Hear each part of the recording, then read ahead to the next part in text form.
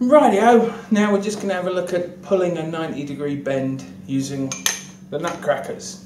Okay, so these are our benders, sometimes called scissor benders.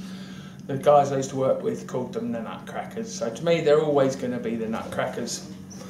You'll see the parts of it. You've got your wheels, you've got your stop, you've got your former. Okay, and along with it goes your guide, which is this little thing here. On the former, there are marks, 3 marks. The furthest mark is 90 degrees, this one's 45 degrees, and this one for some reason is 22.5 degrees. Yes, so what we're going to do is we're going to pull the bend to this line just here, the 90 degree. So, if you've got benders and you never used them, they are quite awkward. You'll find your own way of doing it. I always find to put that end on my hip and have this end with the rollers on free. So, a ridiculously long piece of copper for what we're going to do.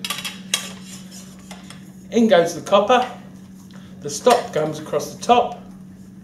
Okay, then we slide the bender in, the guide in.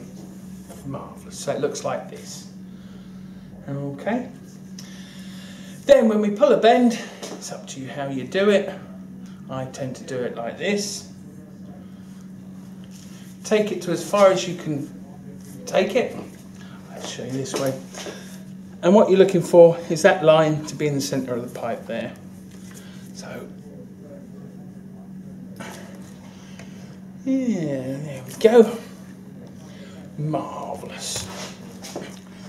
Once we're happy with our bend, we release the pressure, slide the guide out, and take the pipe away. And there we have a very beautiful 90-degree bend.